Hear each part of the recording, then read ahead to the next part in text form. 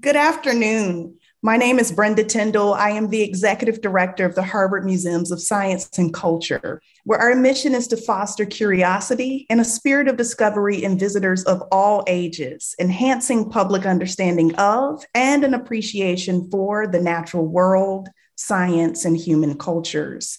This mission in mind, I am delighted to welcome you to tonight's lecture, How Beer Made Kings in Early Egypt, sponsored by the Harvard Museum of the Ancient Near East. We are delighted to have Dr. Matthew Adams with us tonight, who will discuss the relationship between beer production and the development of kingship in ancient Egypt.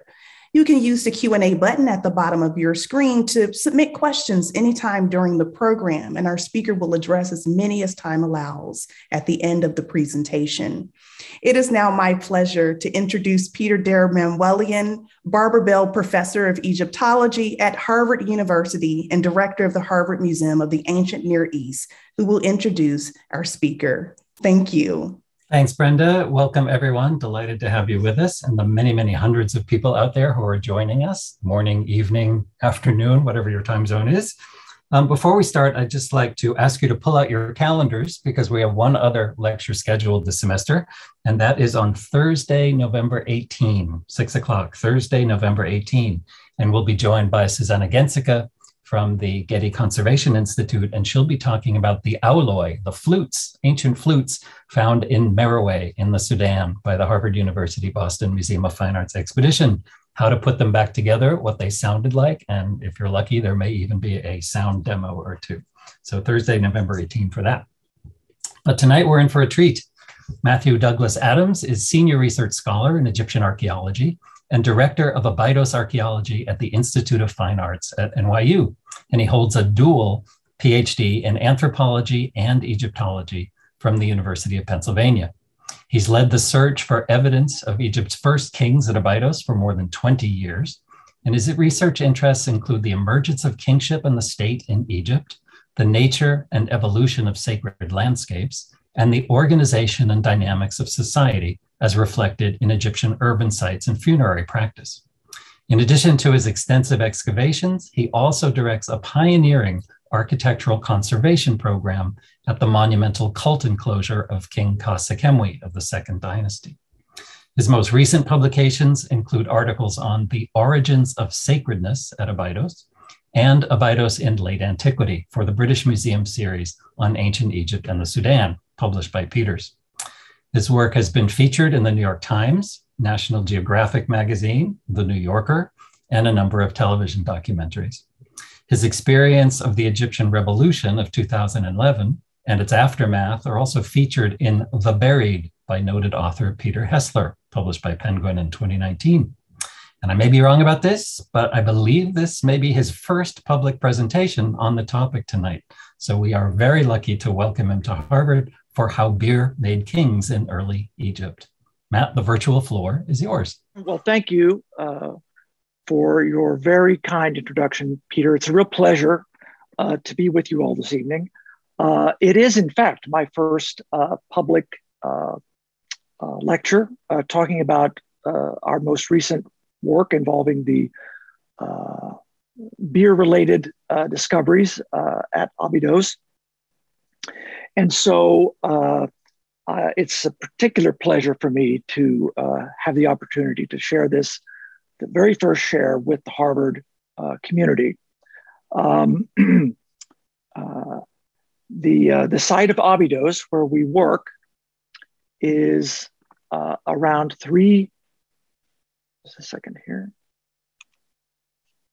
here we go, is around 300 miles or 500 kilometers or so south of modern Cairo, on the west bank of the Nile River, just at the boundary between the green Nile alluvial plain and the edge of the Western Desert that stretches all across North Africa for hundreds and hundreds of miles. The site is perhaps most well known as the primary cult place of the god Osiris, who was ruler of the land of the dead and who the ancient Egyptians believed was a king of Egypt in the mists of mythic time. Here we see relief of an enthroned Osiris receiving, I believe it's incense being burned for him by King Seti I in his incredibly beautiful temple at Abydos, which is the primary monument that visitors to the site see today. But Abydos is a huge site complex. The Seti temple is only a very small part of that. And we're going to be talking today primarily about the area that you see at the lower right of your screen inside that circle. It's north of the ancient town and right on the edge, right on the boundary between the alluvial plain and the low desert.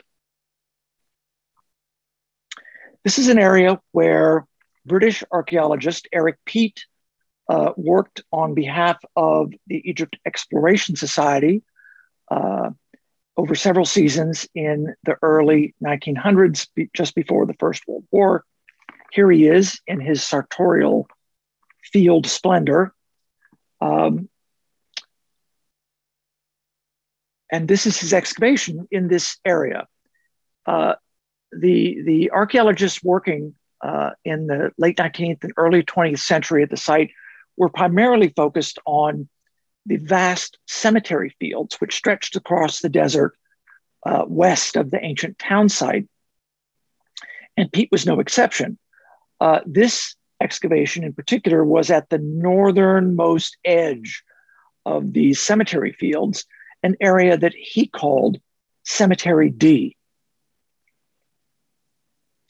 Here he found a dense cluster of modest mud brick mastaba tombs belonging to the early Old Kingdom, so dynasties 3 and 4, from around 2700 to 2500 or so, probably toward the earlier end of that range.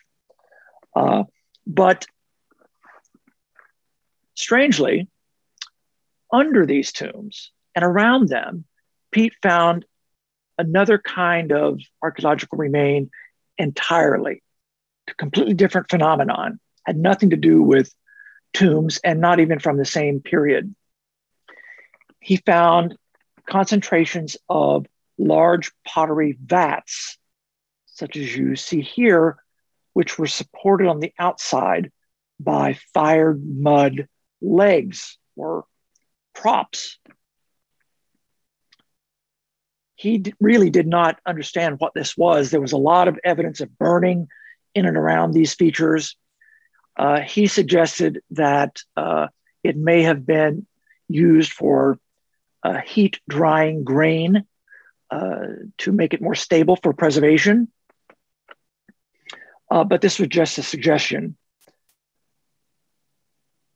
The largest and best preserved example had 32 of these vats in place, and he very usefully published a plan of just that one, or the portion that he saw, as well as a cross-section, which shows the arrangement of the interior. You see the V-shaped pottery vat. It actually is conical, and then it's supported on the outside by these fired mud legs. Fire dogs is one term for them. These were set into a kind of semi-subterranean, long, narrow structure, the side walls of which were defined by bricks that actually were pieces of these fire legs reused. And then there were traces of roofing made from the same materials.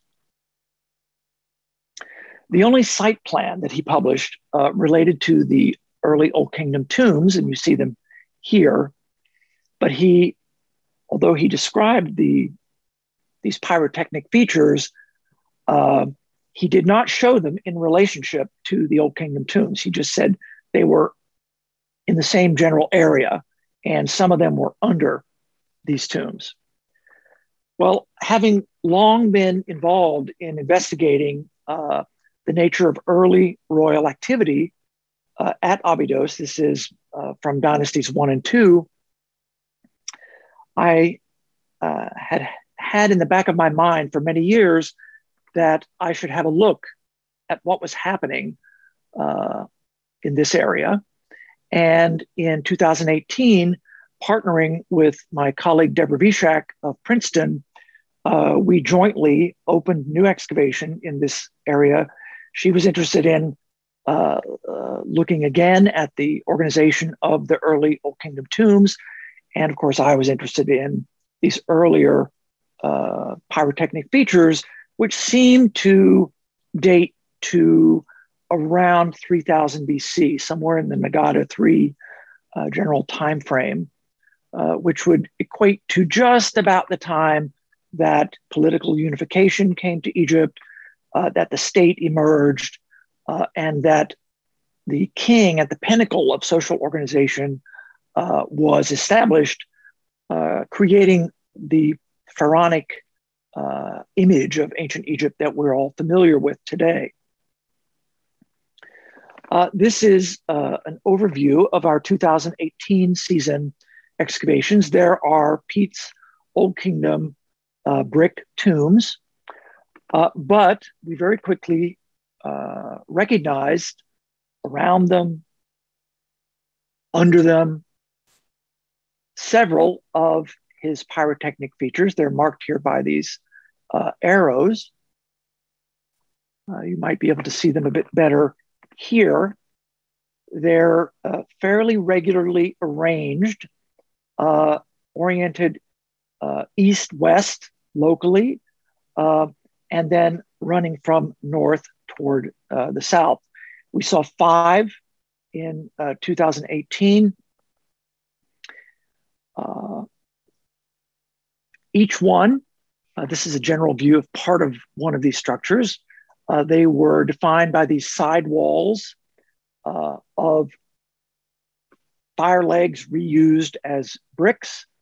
And then here are the vat emplacements inside the structure.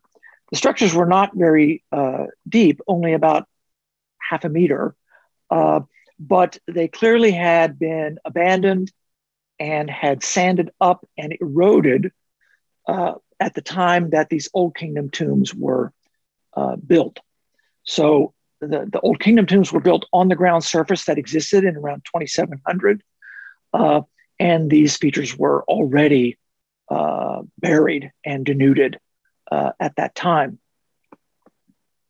In 2020, our most recent season at the site, we expanded on the 2018 area, moving to the south, and we saw much more of feature 5 and a large area of feature 6 that you see here. Number 5 in particular is very informative because it gives a sense of the length of these things, as much as 20 meters or more than 20 meters, and probably originally containing 40 or more of these vat emplacements.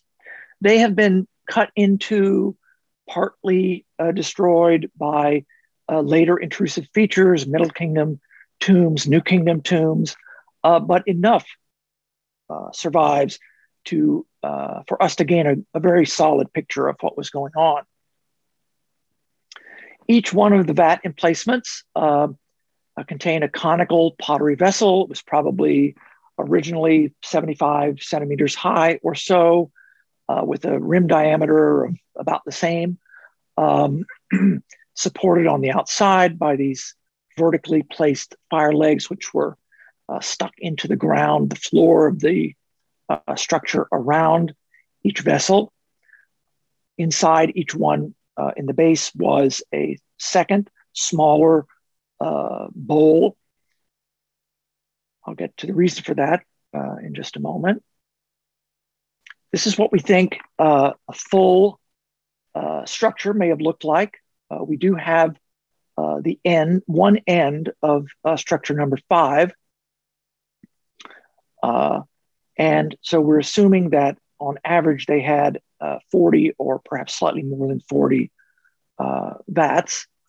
Each vat, originally higher, reached the roof of the structure, but leaving the opening to the vessel unblocked. So the interior of each vessel was accessible, through which it could be filled and then emptied again.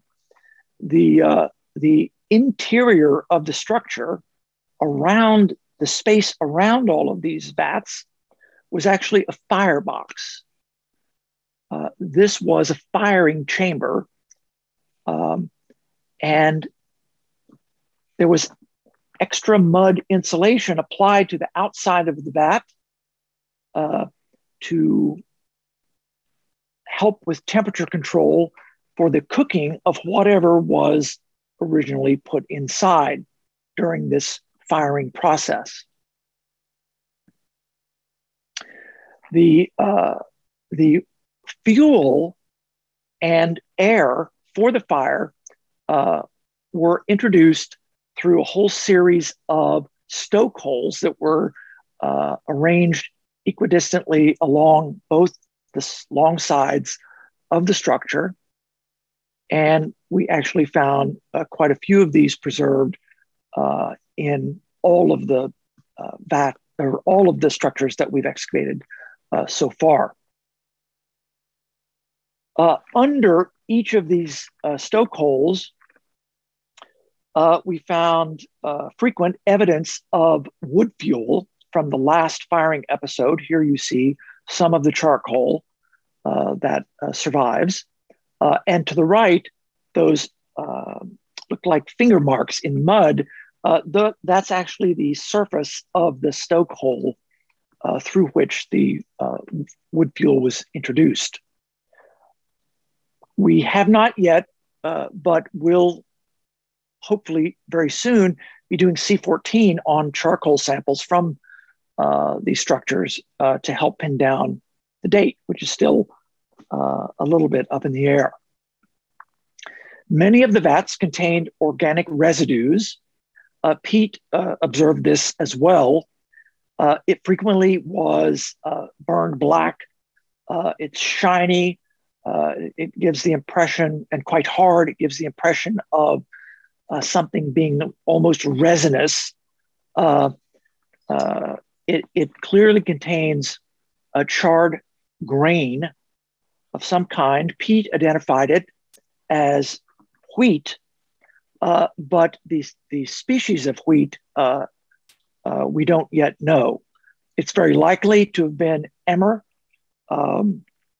which is widely attested in early Egyptian beer brewing at other sites, which I'll come to in a moment. So scholars in the last 20 years or so have made very significant gains in understanding the nature of ancient Egyptian beer production, the various steps that were involved, and what we likely have. I won't go through all of this step by step, but what we likely have in our facility is shown by this red oval. Grain was mixed with water. Ground grain was mixed with water. Sprouted grain or malt may have also been ground and mixed with this mixture to be cooked. The firing released the starches from the grain and the enzymes from the malt, and these two things together, the enzymes processed the starches, which created sugars, and then yeast would ferment those sugars, creating beer. We don't know where the fermentation took place, if it took place in the vats or in other vessels after the vats had been emptied. And we hope to work this out in upcoming studies. Now, beer production in early Egypt is known from several sites. Two in particular are extremely important in understanding the emergence of beer production on a scale above the household level. One is the site of Hierakonpolis, south of modern Luxor, near Edfu.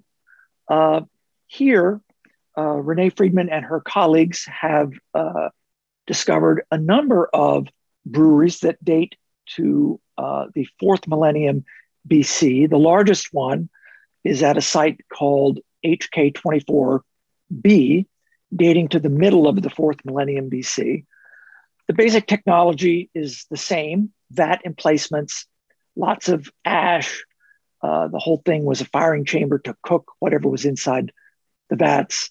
The vats were supported on the outside because filled with liquid, the pottery vessels they weren't strong enough to hold all that weight. Through botanical studies, it's now determined with certainty that beer, a fermented grain material, was being produced in this and other brewing facilities. One notable aspect that I would ask you to keep in mind, there were 16 vats in this particular brewery. Friedman estimates that this would result in production of around a bit more than 1,000 liters per batch. This is a lot of beer in absolute terms, and it's certainly much greater than what will be needed at household level. And it's a useful point of reference for thinking about this in comparison to the Abydos brewery. Another important site is at the opposite end of ancient Egypt, in the Eastern Nile Delta, Tel El Farha, being investigated for some years now by a Polish mission. They also have beer brewing facilities, somewhat modest in character, similar to those at Hierakonpolis. Same basic technology. Here's one of the larger ones with 11 vat emplacements and an estimated production capacity of around 625 liters. This also dates to just after the middle of the 4th millennium BC. So both of them some centuries before the facilities at Abydos. So turning again to our facility, let's look at what they were making and how much of it they could have made. Considering one vat, the estimated volume of one of these vessels, around 70 liters, multiply that by the number of vat emplacements in each structure, around 40 on average. That means that the production capacity of one of these brewery structures is around 2,800 liters per batch. So this is already a substantial increase over what we see at either Farha or Hierakonpolis. Then consider that number times 8, at least 8. Pete mentions having observed 8 of these structures. We've seen 6 so far. He may have seen all that there are, but there may have been more. We hope to find out in a coming field season. And in the lower right, you see examples from Farha and Hierakonpolis at approximately the same scale. So you can see already that the facility at Abydos is much, much larger than those at either one of the other early sites. And just to give you a sense of the scale, the overall area covered by the Abydos brewery is around 85 meters north to south and around 20 meters east to west. The total production capacity for the facility as a whole, 2,800 liters times 8, 22,400 liters total production per batch. This is certainly industrial scale production by any scale, by any point of reference. 22,400 liters per batch is substantial production even today for a microbrewery, for example. I mean, it doesn't approach anything like the production capacity of Budweiser or something like that, but still, it's a very substantial amount of beer. Now, to give you a point of reference to think about what 22,000 liters of beer means in human terms, the seating capacity of Fenway Park is 37,700.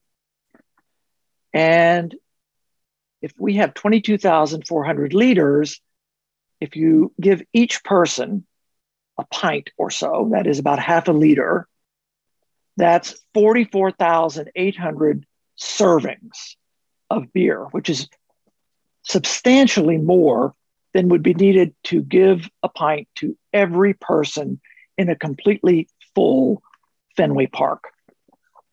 It's an incredible volume of beer, particularly given the early time frame, 3000 BC or so, and the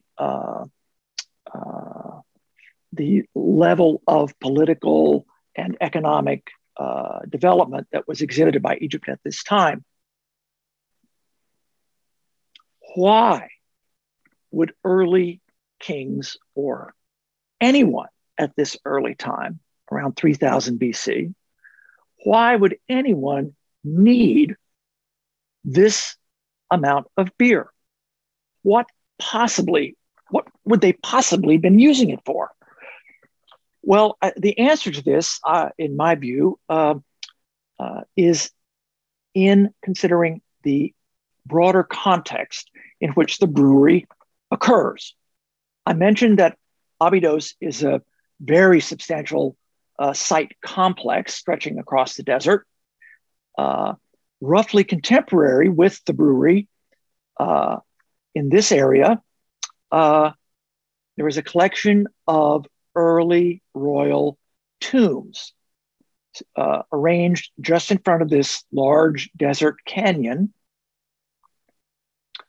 All the kings of Egypt's first dynasty and two kings of Egypt's second dynasty, spanning the period around 3000 or 3100 down to around 2700, built their tombs at the site. And these were the locations of the actual burials. In some of the older literature, there's discussion about, well, perhaps these were cenotaphs or false tombs, but there's no question at this point that these were the royal tombs. And this was Egypt's first great royal necropolis, akin to the pyramid fields around ancient Memphis, at a site like Giza, another at Saqqara, and so on, or the Valley of the Kings some centuries later. Here's just an example of one of these tombs, that of King Den, middle of the first dynasty. The burial chambers were subterranean features that were originally roofed. They probably had some kind of superstructure, but the surviving traces suggest that it was very modest in character, a sort of tumulus of some kind or other. And the surface features were also marked by the presence of pairs of royal stelae, giving the name of the occupant of each tomb. And here are some surviving examples of those stelae. Well, as I mentioned, these superstructures were quite modest at the royal tombs, and the tombs themselves are in quite a remote location in Abydos, quite far from the ancient town, and wouldn't really have been visible from there. However, another area, which we've been excavating for many years now, also has royal monuments from exactly the same time. And this is the area highlighted in black. One of these survives today. It's colloquially known locally as the Shunit Zabib, but it was built by King Khasakemwy, the last of the early kings to build his tomb at Abydos. The walls are still extremely impressive, standing 35 feet high or so, 15 feet thick, and still around their bases preserve quite a lot of the original finish of white plaster. Originally it would have been this gleaming white monumental edifice in the desert landscape. It had a monumental gateway at the north corner, and the interior space is nearly 10,000 square meters. So it's quite large in area. This is what it looks like in plan. It was never roofed, open to the sky, with one small chapel in the southern portion of the interior. We've been working for 20 years now, investigating this monument, as well as a number of others that I'll come to.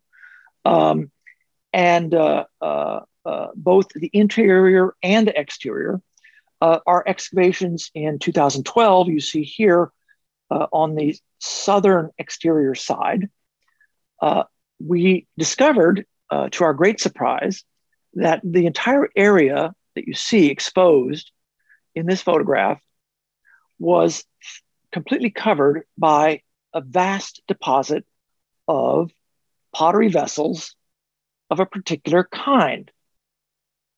Tens of thousands of them. These are all beer jars. These are vessels that are very specific. They're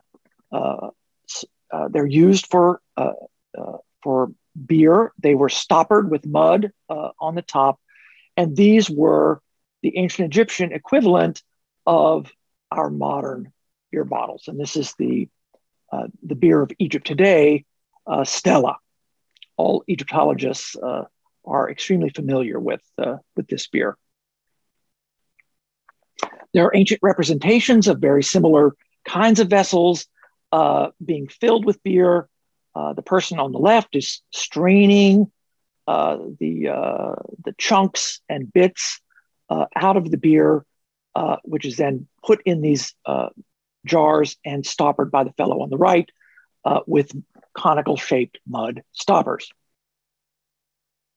This deposit at the Khasakemwy monument also contained a large number of seal impressions, like the one that you see here. These were used to give an official stamp on documents, on containers of various kinds, boxes, bags, and pottery vessels, including beer jars. This one has the name of the king, Khasakemwy. We also found large deposits of bovine crania, and bovine heads were frequently depicted in scenes of ritual offerings in ancient Egypt. And beer was also frequently referenced in ancient Egyptian ritual texts, talking about the presentation of beer as offerings, particularly in funerary contexts. So I would suggest that what we have here with the bucrania, the seal impression from opening containers of various kinds, and the thousands upon thousands of beer jars, we have the material remains from the offering ritual that was conducted inside this monument. After the material had been presented, probably to the king in his the divine aspect of his kingship. It was carried out the southern gateway and dumped over this entire area. This deposit in places is more than a meter deep and covers hundreds of square meters. The monument of Khasakemwi is not the only one of these early royal monuments that's known. At the lower right in this photograph, you see just a bit of wall emerging from the sand there.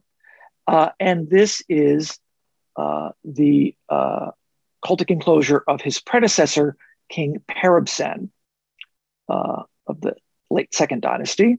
In front of Peribsen's monument, another big deposit of beer jars. These belong to Peribsen, not to Khasakemwi. In fact, Khasakemwi's, the floor of his monument extends over this deposit, which was full of seal impressions bearing Peribsen's name. So the same pattern of activity is observed here. In case you don't believe me that this was a huge royal cultic enclosure now buried, here's the monumental north gateway of Peribsen's monument with the footprint indicated by the dashed line for the whole monument. Our work over the years has revealed several previously unknown early monuments from Dynasty I in particular. Here we have the denuded wall stubs from one such. It's smaller than the Dynasty II enclosures, but still quite substantial. Here's what it originally looked like, the standing walls, the small interior chapel in the southern part, just the same as we saw with Khasakemwi and as we know from Peribsen. Inside, in the chapel, in this area in particular, this seems to have been the focus of the performance of offering ritual. This bench built against the wall, it's covered in organic stains that seem to be the result of pouring out liquid offerings in this small room. So again, evidence for the offering of liquids, the pouring out in a ritual context on behalf of the king of liquid offerings. This monument was associated with, or had several subsidiary features around it, indicated by these arrows. And these are tombs. The enclosure itself was a kind of temple,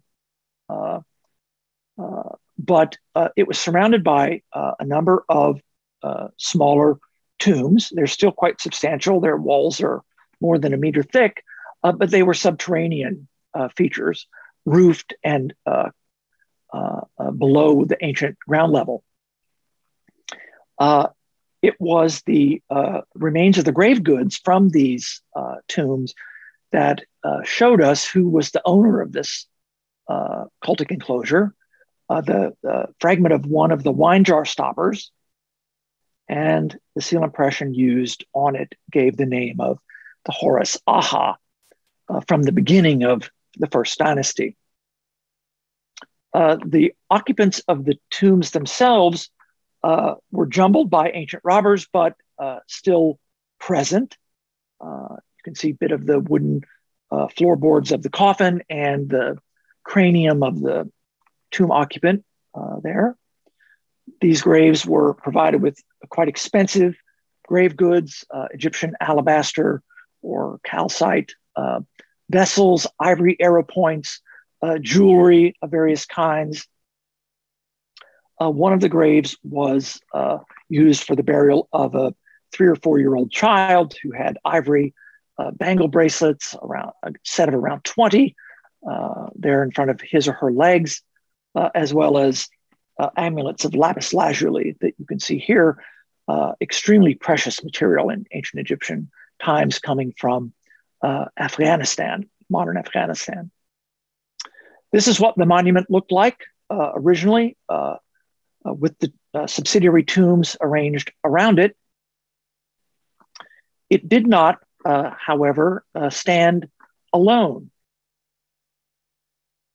Nearby, just to the north, two additional smaller enclosures have been found, also accompanied by subsidiary graves, not as large, not as well provisioned, but still with the occupants, and very surprisingly giving the name again of King Aha.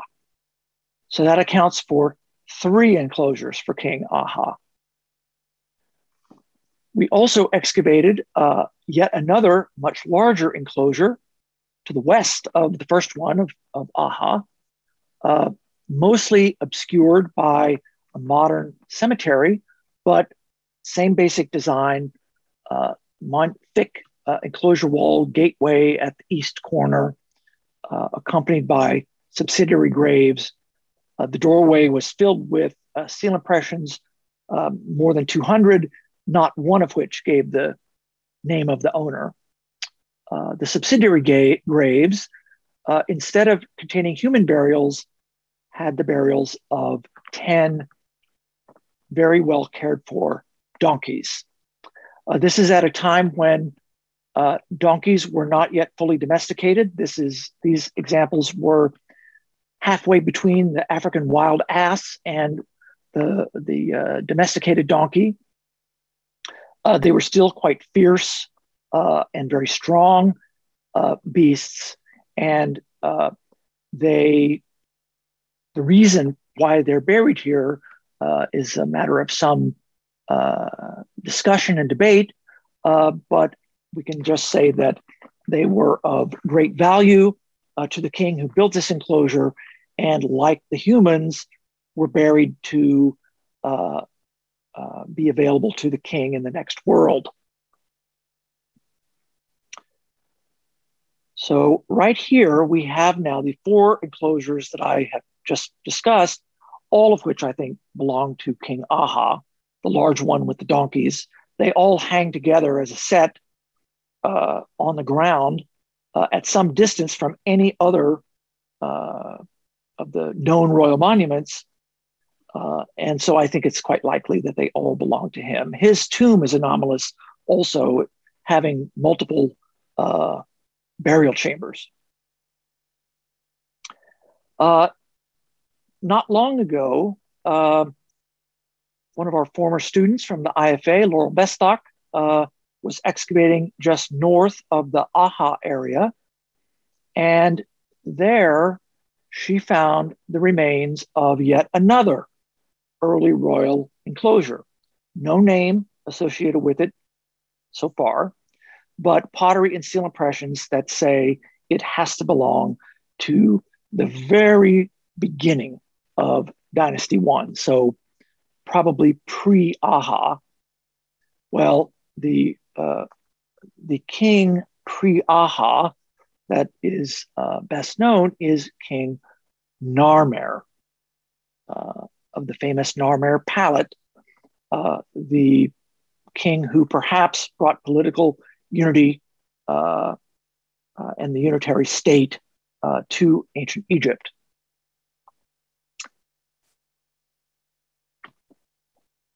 In the early 1920s, Flinders Petrie excavated just south of the Aha monument area, and he found a rectangle of small graves, all dating to the reign of King Jur, who was Aha's successor.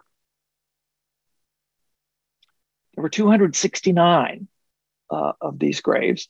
He, having dug the royal tombs, Petrie thought, oh, there must be a big tomb in the middle of this, because the royal tombs were surrounded by arrangements of graves that were similar to this. And this plan shows his various excavation areas looking for the tomb, of which there was no trace. Well, what Petrie didn't realize was that his excavation in that large square there came within 20 centimeters of the massive wall of King Jur's cultic enclosure, which we have excavated and documented. There you see it in the photograph.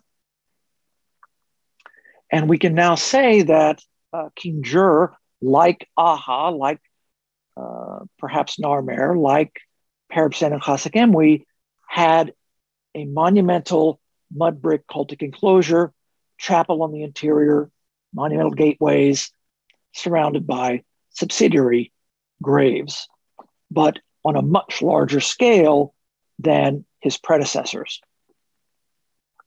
So Jur is taking this idea of royal performance, monumental building,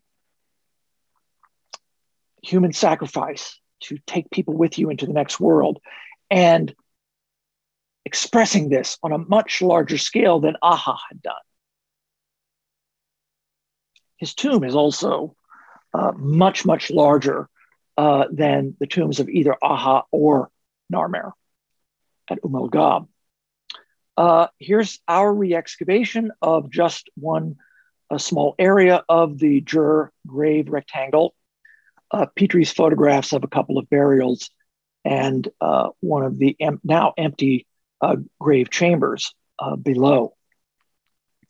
We know that all 269 of these burials were made at exactly the same time, which strongly supports the idea that the people were dispatched to be buried and accompany the king. Now, the 269 burials accompanying Jur's cultic enclosure have to be considered in tandem with those around his tomb. Here's a picture of recent re-excavation of Jur's tomb by the German Institute, my late colleague Gunter Dreyer. Jur's tomb was accompanied by 330 subsidiary graves.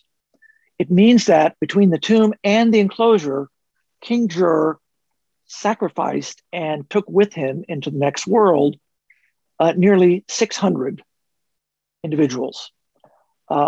This is, I cannot imagine a stronger statement of the nature of royal power being made manifest, being materialized and embedded in this landscape at Abydos. I'll just mention one other of the early royal enclosures. Petrie found one. He didn't realize what it was. He thought it was a mastaba tomb. He called it the Western Mastaba. Here's a part of the preserved western wall of this structure. But it's another one of these early royal enclosures, somewhere in the middle of Dynasty I, perhaps King Den. But this monument is accompanied by a completely different kind of subsidiary grave. You might notice those long, narrow structures in the distance next to the wall. Here's a closer view. These are mud brick structures in the shape of boats that actually contained buried wooden boat hulls. Real wooden boats were entombed inside these boat-shaped brick structures. There are 14 of them. And we've excavated the interior of one, badly damaged by later pitting, but bits and pieces of the original planks from the wooden hull still survive. Here are the 14 boat graves arranged along the west side of Petrie's Western Mastaba, another early royal funerary cult enclosure. So from the work of recent years, both from the German mission and also from our work in North Abydos, we have a much clearer idea of the nature of early royal activity at Abydos. It was Egypt's first great royal necropolis, seen in the tombs first excavated by Mélinaud and Petrie in the late 19th century, more recently by the German mission. And each tomb appears to have been accompanied by a monumental cult place, the cultic enclosure, which you see on the lower right, which were arranged on a desert terrace overlooking the ancient town. If you consider these in the topography of the site, the royal tombs are at quite a remove in the desert from the ancient town, but the royal enclosures are on this elevated desert terrace immediately overlooking the ancient town site. They would have been highly visible, painted white in the desert landscape, and each one would have represented a statement of monumentality for each king, royal presence, royal power being materialized in this landscape. All of this early royal activity, the emergence of a monumental royal tomb, of the royal necropolis as a thing, as a place, the emergence of monumental construction for ritual purposes, for ritual performance. All of this, and all the activity that goes along with that, the subsidiary graves, the sacrificial burials, the entombment of a whole fleet of gigantic wooden boats to accompany the king. All of these things represent various dimensions, various aspects of royal performance through which the nature of kingship is being expressed. They are in the midst of defining what early Egyptian kingship is. By what they're doing here, they're saying, this is who we are. Each king is saying, this is me as king, writ large in this sacred place. And this is right at the time when political unification occurs, when the king appears at the apex of the unitary nation state of Egypt. We think of King Narmer, represented here on an object from Hierakonpolis, as the king who was responsible for that. He may very well have been.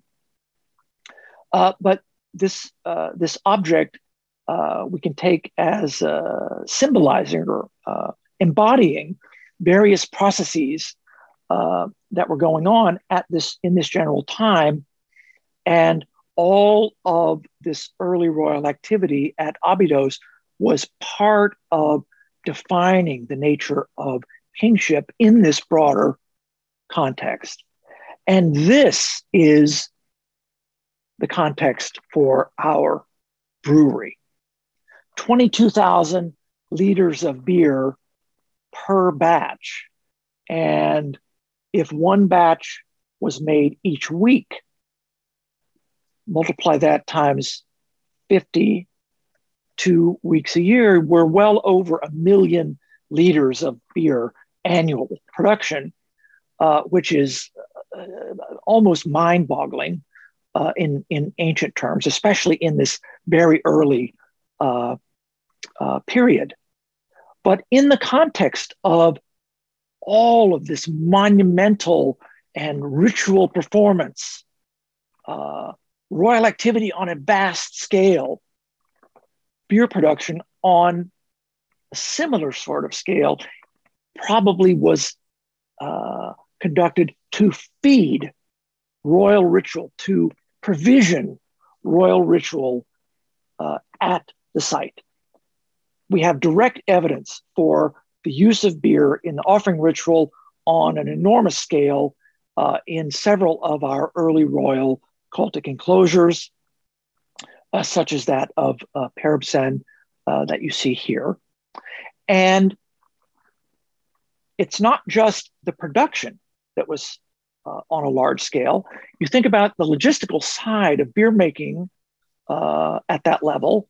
Hundreds of people had to have been involved, not only in the actual brewing of the beer, but harvesting and bringing the grain, transporting it from wherever it was grown, transporting the water that was needed, acquiring and transporting the wood fuel that was needed, making and transporting all of the ceramic vessels that were used to bottle the beer, the tens of thousands of bottles that would have been involved. It's a vast operation. And this logistical capability is already very clearly and very well established right at the beginning of political unity and the state in early Egypt, right around 3000 BC. It's demonstrated clearly for the first time here at Abydos, and it's this capacity, the capacity to manage logistics on a gigantic scale that went on to characterize the Egyptian state and Egyptian kingship for the remainder of Egyptian history. And this is perhaps most clearly demonstrated by the construction of the pyramids. Mark Lehner and his team have excavated a huge settlement site built to house the officials and workforce involved in the construction of the pyramids at Giza. And as part of this, there were huge bakeries, various food storage facilities, and so on. And all of this represents the management of logistics on a huge state project. And that ability continued for the remainder of pharaonic Egyptian history, and that was what empowered ancient Egyptian kings to build at the scale that they did, the pyramids or the gigantic temples that we're familiar with from places like Karnak. So already this important aspect of kingship, the nature of royal power and what royal power could do, is very well established at Abydos at the very beginning of Egyptian history and demonstrated by our brewery. Thank you very much indeed.